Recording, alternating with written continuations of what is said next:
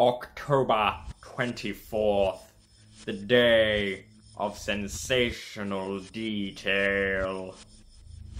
So, it comes down to your crafting ability and how meticulous you are about the details of it. The technicality of your work. You then like to reveal your work and what you've done in a grand, flamboyant, ostentatious way. Some would say a sensationalist way. So that boils down to you're a hard worker and you want people to know that you're a hard worker.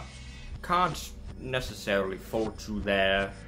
Pretty decent of you, to be honest. You just want a little bit of recognition. I think we all want that in life. But you are controlling people. Your perfectionism will push people away as you're like, no, do it this way, my way. You can't have fun. Do it how I tell you to. Learning to lessen your jealous and possessive tendencies is a must for you. Chill out, homies. Your strengths are that you're a magnetic, perfectionist, and dramatic. And your weaknesses are that you're jealous, claiming, and over-stressed. Hey, October 24th.